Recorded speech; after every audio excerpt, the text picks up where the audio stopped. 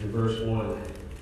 I used these verses last week, and we talked about chapter 11, the faith heroes.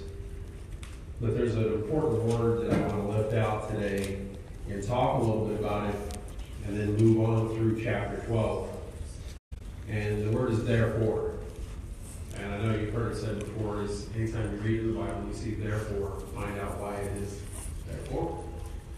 So today, this particular therefore is very interesting. In the King James Version of the Bible, therefore is in the New Testament about 350 times.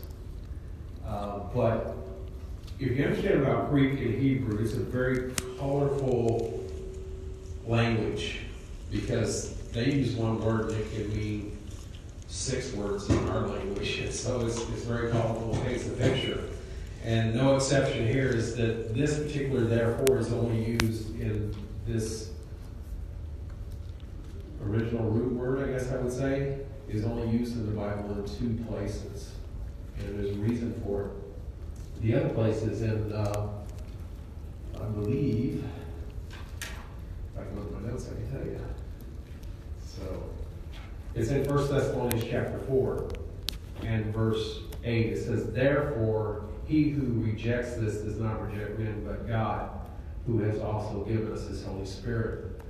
These 2 places where therefore is, it is a different form root word of it, and why is what I want to discuss with you this morning. So let us pray.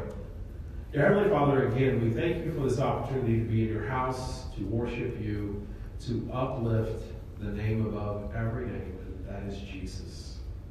And may we do so now as we continue to worship you in word.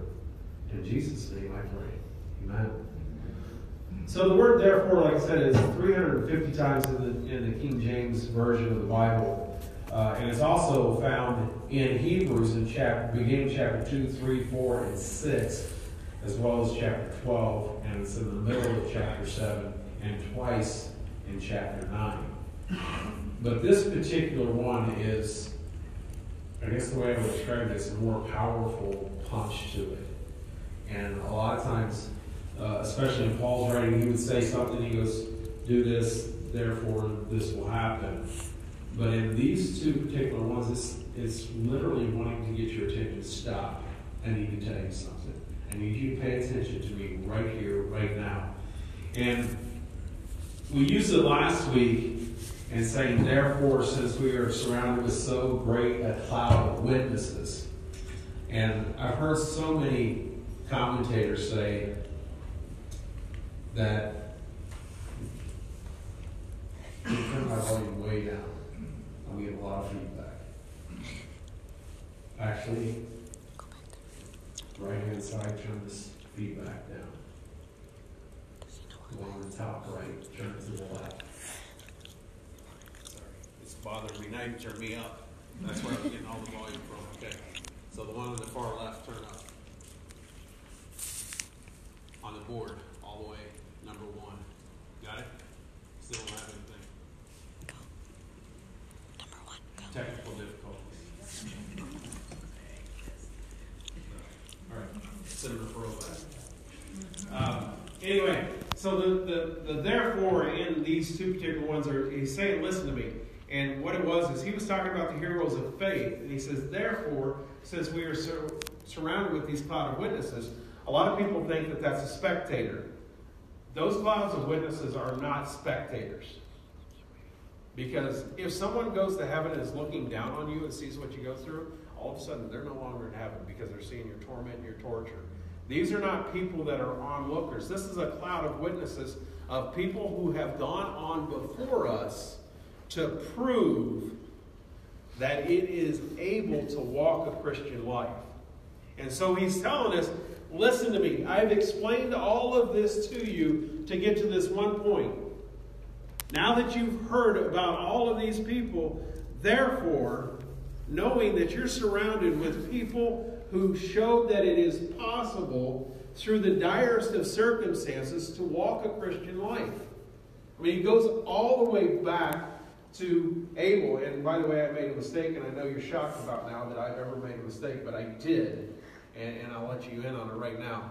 Abel is the fourth person that walked the earth, not the third. And I said, and Joe saying, yeah, I know, you were wrong. So, but he was the fourth person to walk the earth. And it goes all the way back to the beginning of time, and using him as an example, and then comes through Abraham and Moses and Noah and all of these, saying, hey, no matter what you're going through, these people have gone on before, and guess what? They have not received the promise that was alluded to them in the Old Testament, yet they walked faithfully with God. And then it tells us to shed the sin that so easily besets us. Now that word, beset, actually means surrounds us, encompass us. And there's a lot of discussion about what that sin is, and it's the original sin. It's the sin that will separate you from God.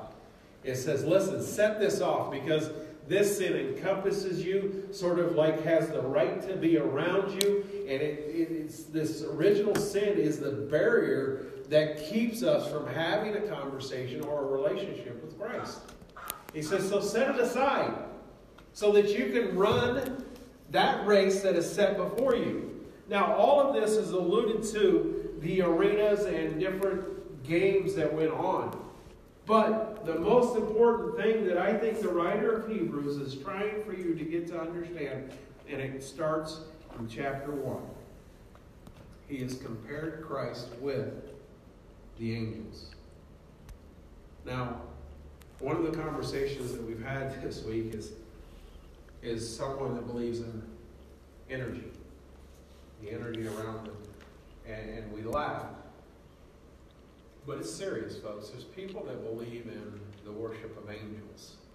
There's people that believe in the worship of this or the environment. They're putting off bad vibes. And you know, the book of Hebrews addresses every one of these things. It even addresses that, you know, greater than Aaron is here, the high priest, and greater than Moses is here, greater than Abraham, in which all of these Jewish people looked at as great leaders and great patriarchs of the faith. But they were worshiping these people or these things, and including angels. So he's gotten through all of this writing, and he comes with a cloud of witnesses. He goes, this is the point I've been trying to make to you in this entire book. This is where I want you to pay attention to me. That's why this therefore is there. And it is a different therefore than any other in the Bible, except for in 1 Thessalonians chapter 4. What it is, listen to me. I'm coming to the pinnacle. I'm coming to the end of this letter, and I need for you to pay attention to me. Because what I'm about ready to deliver to you is the pinnacle of your faith, of your religious beliefs. And what is it? Glad you asked. At least that way I know you're paying attention, because you asked.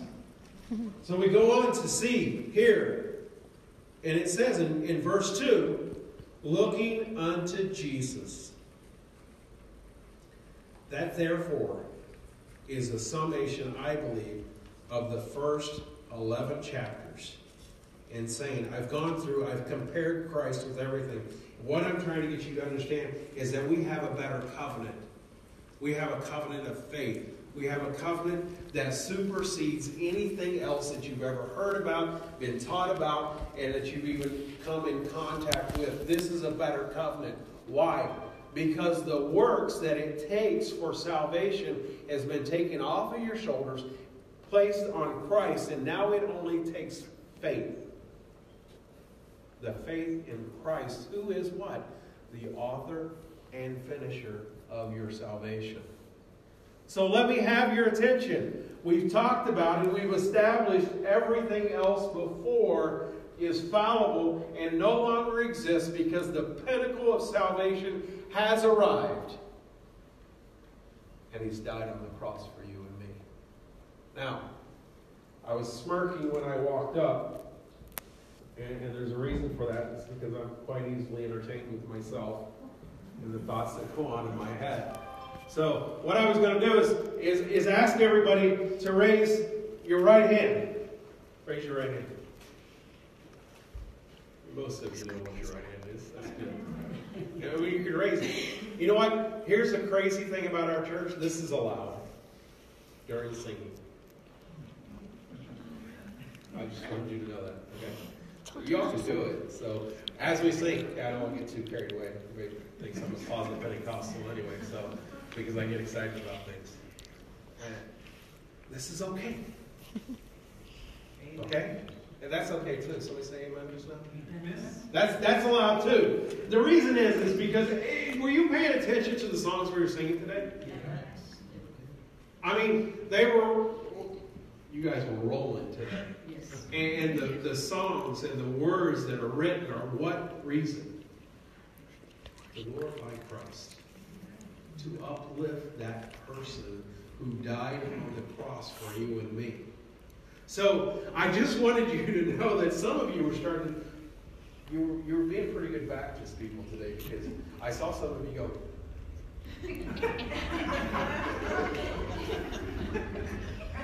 And I'm not kidding you, folks. Baptist people start going. Sorry to get carried away. But you know what? In the Bible, it talks more about dancing in the presence of the Lord. It talks about getting crazy. And David even said, you know, he took off his outer coat. He started dancing in front of the Ark of the Covenant because the presence of God was coming back into town. So he was excited because there's something going on. When God shows up, folks, you're going to get on Baptist life occasionally. And that's all right in our church. I'm just giving you permission to get a little crazy, all right? And say amen. Raise your hand. There you go. Some of those too. So those are allowed here. Okay? Why? Because we've been talking about something that has superseded everything else.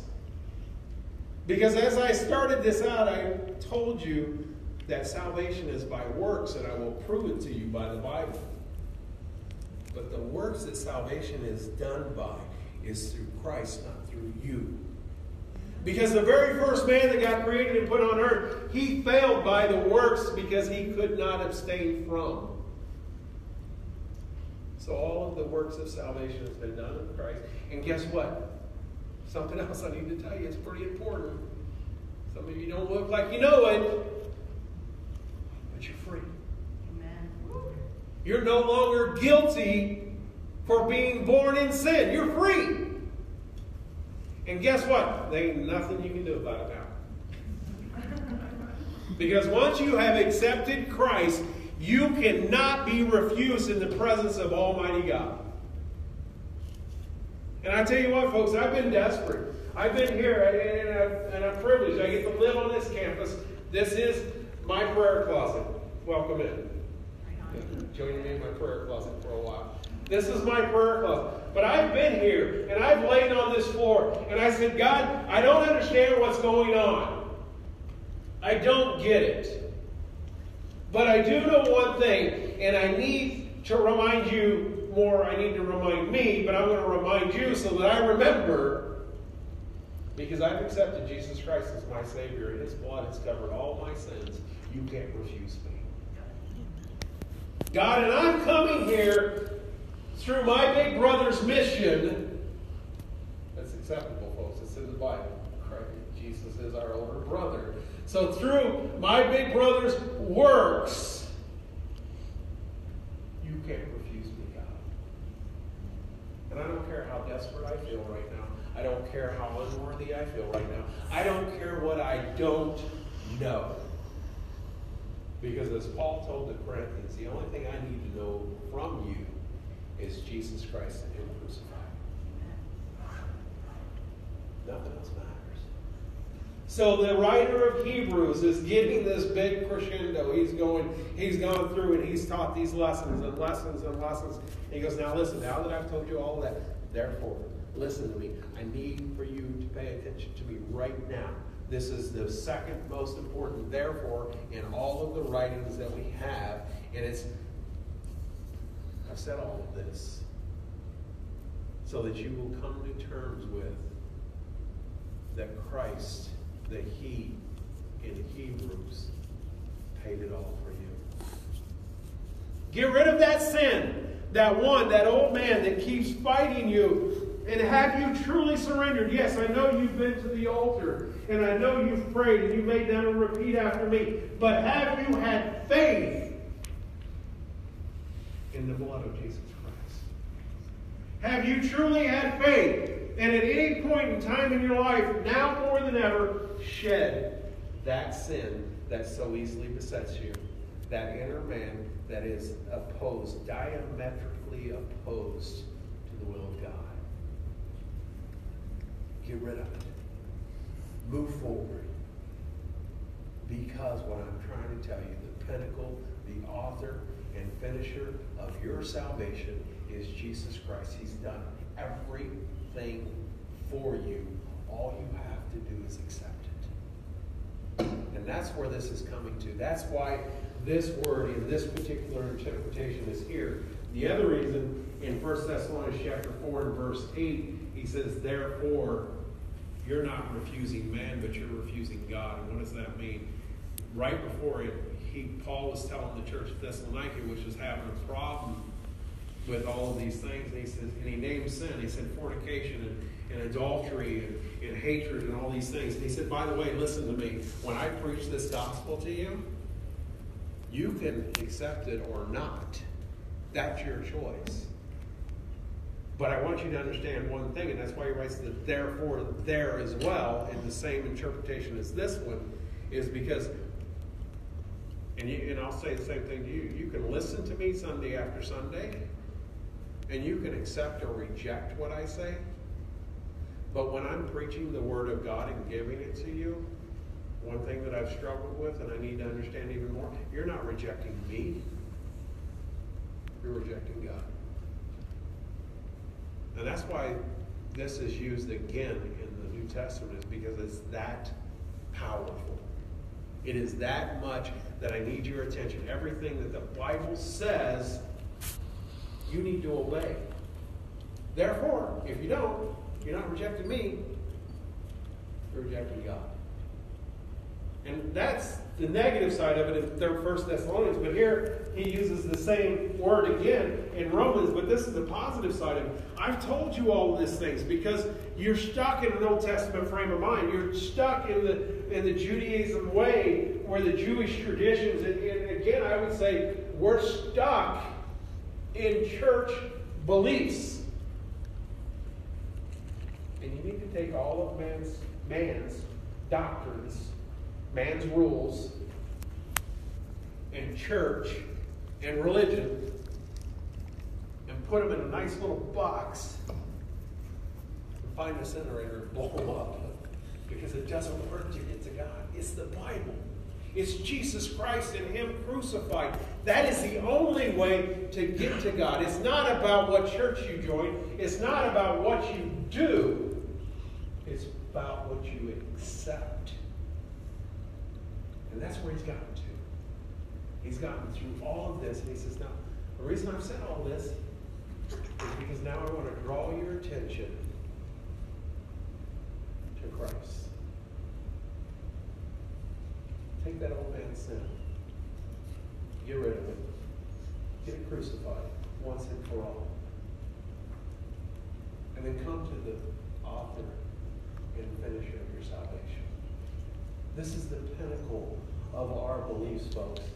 And that's what this writer has gotten us to. And that word therefore is to say, listen, here it is. This is what I've been talking about. I want to stop you in your tracks. Pay attention to me. Now, also it says to consider Christ. And when we consider, this word consider actually means to set down, to take, grasp a hold of what you're thinking about. It says, consider our high priest.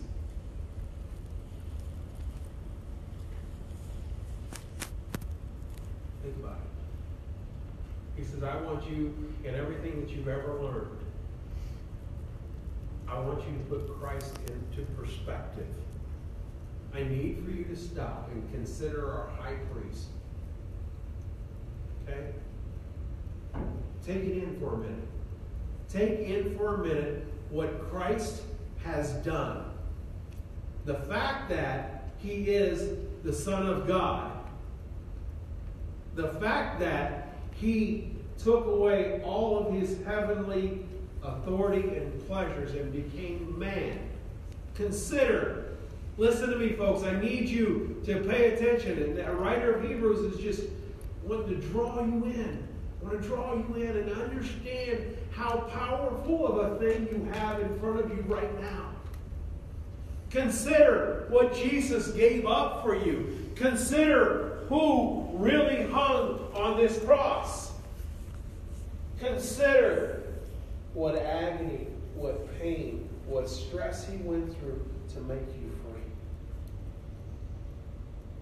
Get your mind around it. And then understand that whosoever calls upon his name will be saved. What's holding you down today? What's keeping you from putting it up? What's keeping you from truly serving God today? Every work that you think that's getting you closer to heaven will be burned up because all of our righteousness is like filthy rags. What's keeping you back? The writer of Hebrews has gone through about 13 quills and feathers and ink. I don't know, that's not true. But he's gone through a lot to get to this point for you to understand what has been accomplished for you. For you. For you. For personally you. Christ knows the numbers of hair on top of your head. So certainly he knows your name. As days go by, Chad makes that job easier. He's losing more and more hair. So it's easier for God to keep up with the number of hairs on top of his head. But isn't that an intimate thought that Christ knows the number of hairs on your head? How much more does he know you? How much more intimate does he want to be with you through the cross? Through the cross. Scientific fact. I love sharing this one. It's one of my favorite ones. I usually use it around Christmas time. But did you know the blood that was shed on Calvary's tree was the blood of God himself? Scientific fact. When a fetus is in the womb of the mother, the blood comes from the man's seed. None of the blood from the mother enters the baby or contaminates it. Put your mind around this for a minute. When the Holy Spirit came upon Mary, she put the seed of God inside her womb. So the blood that shed on Calvary's tree was the blood of God himself for your sins. Folks, it doesn't get any gooder than that. I mean, there is nothing going to trump that card. There is nothing going to beat the blood of God. I mean, sometimes we walk down the road and we're kicking rocks because we're got things going on. But wait a minute. Somewhere, something tells me, greater is he that is in me than he that is in the world. Wait, there's something else in another book somewhere that says, he'll never leave me nor forsake me. Folks, what was accomplished on this cross has come to a pinnacle in the book of Hebrews. They said, listen, folks, the therefore is almost like a, let me have your attention. I need you to be looking at me right now. And I need you to understand that Jesus Christ has trumped anything that you've ever learned about in this cross. In faith, believing will take all of your sins away. And then, all of a sudden, I had a great apostrophe. And I'm speaking Scottsburg really good today. had a great epiphany that there's therefore now no condemnation for those who are in Christ Jesus. I don't care how good you screwed it up this week. There's still no condemnation because that blood trumps everything else. And oh, by the way, let's backpedal a little bit, one more chapter into Romans chapter 7. And when Paul's talking in the mirror, the good that I would do but I can't do, I'm still saved. I'm still saved. Even though I screw it up daily. There's nothing that can separate me from the love of God. There's even a story in a book somewhere about a prodigal son. At what moment was that man not the son of the one looking for him? Never. Once you're born into this family, no matter what you do, you cannot be unadopted. You are always a son. Now, you may take yourself out of the comforts and the pleasures of home, but you are always the son of the living God. And to me, that's what I see here in Hebrews, in those two verses. All of this is just coming in and piling in and saying, let me have your attention. I need you to understand. You can consider this hall of fame of all of these people that have done great things. And through faith they did this. And by faith they believed and they accepted a promise that they never got to see and they died without it. Guess what? There's a promise that you have that some of us will die and not see. And that's the second coming of Jesus Christ.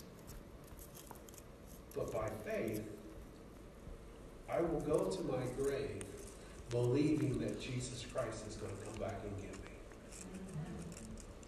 I may have to take a dirt nap. It'll be the first time I sleep more than 3 hours in a row, so I'm okay with that. So I'm ready. But I know, by faith, I may not receive that promise in my lifetime. But he who has promised will fulfill. That's where we've come to. This is the culmination. This is that word. That one word in there, therefore, is all about. It's coming here. It's here. Believe in Jesus Christ, and you will be saved. And God himself cannot reject you. Man. There you go. Amen. And she had a right hand up at the same time. She can chew bubble gum and walk. Folks, it's okay to worship God in this house because that is why we're here. We're here to uplift the name of Jesus Christ. We are here to uplift the author and finisher of our salvation. What does that mean? He designed it and he will accomplish it. And there's nothing you need to do. No works. Just come and say, I believe. I believe. And then raise your hand and say amen. Amen. Folks, this is a good thing. So many times we go into church and it's like, I don't know, it's humdrum. Man, I just think, I was sitting back here and I was sorry, I was just being entertained the whole day today. I'm like, man, I'm going to run around circles or something. I'm excited about this. Because guess what? I ain't going down. I will never be separated from God.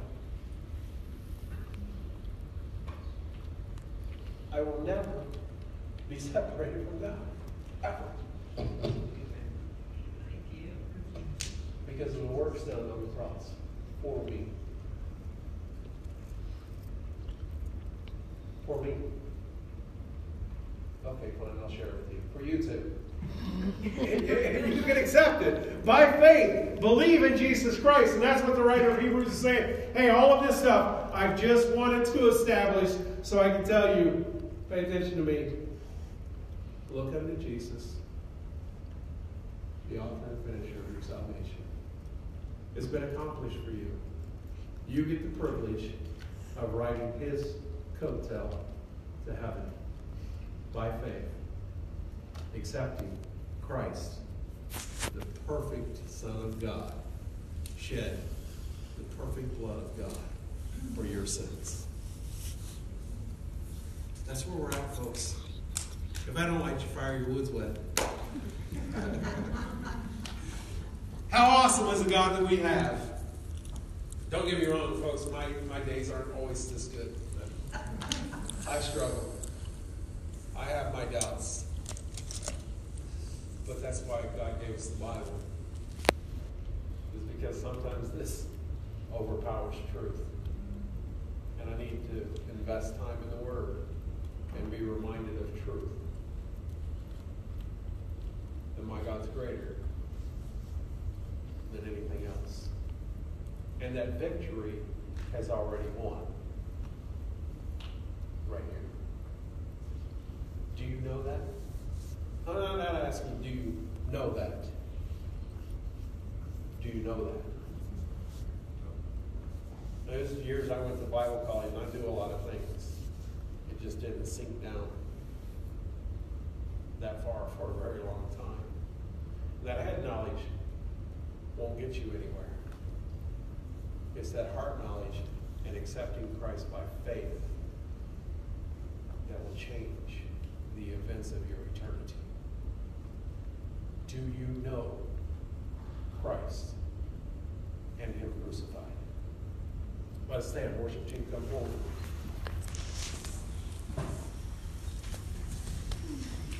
There's no better news I can give you than your sins are forgiven if you have accepted the work of the cross by faith.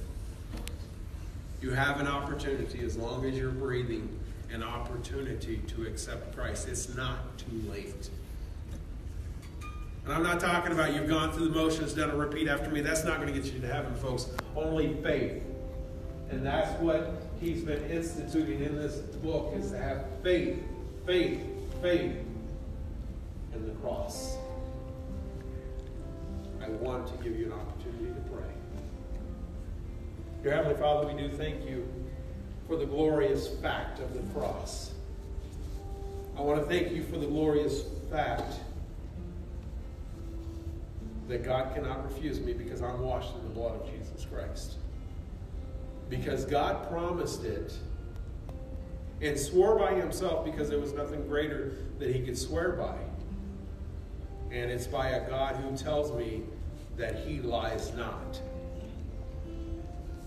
So by faith believing, my eternity is secured through the blood of Jesus Christ.